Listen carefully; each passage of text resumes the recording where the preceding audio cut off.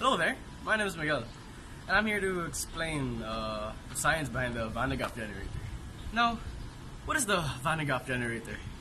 Well, according to studies, a Van de Graaff generator is an electrostatic generator which uses a moving belt to create a electric charge on a hollow metal globe on top of an insulated column, creating a very high electric potentials. It produces also a very high voltage direct current electricity at low current levels. So this is our sample of the Van de Graaff generator. You can see it's obviously a homemade DIY. Yeah. Okay, now as you can see, we will further explain the reason why the specific belt moves later on, because, well, it's not really plugged in for now because of safety purposes. But yeah, this is our Van de Graaff generator.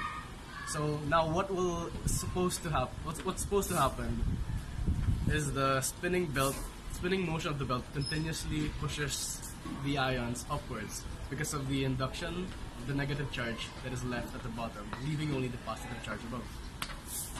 Thank you.